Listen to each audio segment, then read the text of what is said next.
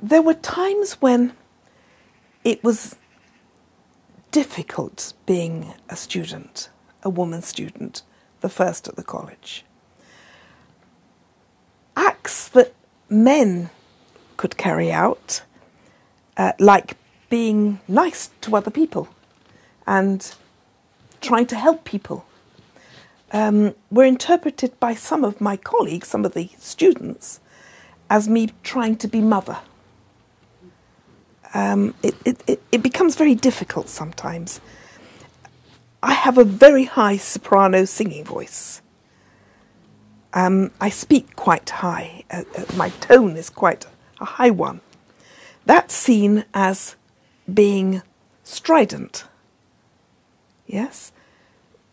Whereas it's just how I am. I'm a female.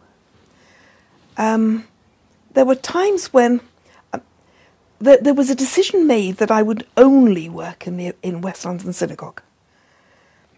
And that became a bit stultifying sometimes because Rabbi Grin was worried about me taking too much part on the bima. I mean, this was, of course, when I wasn't sure if I was going to be a rabbi anyway. But students were allowed normally to take services and things, and I had done so as a teenager.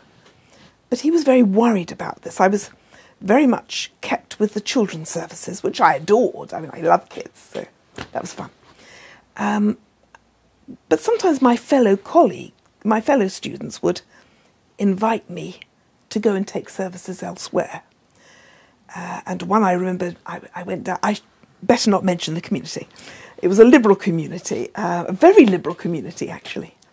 And I went down to take the service, and they had the custom of parading in their Torah at the beginning of the service, because they were an itinerant community, and for many years they had to, and everybody liked it, so they kept it.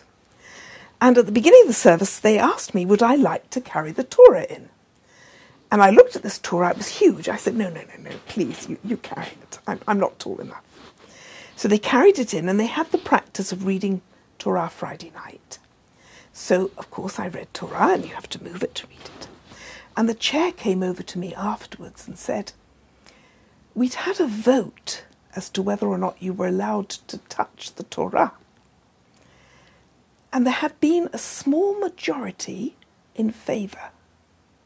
But I'm so pleased, he said, you didn't touch it. So I wasn't going to tell him I had. But I saw his wife killing herself laughing.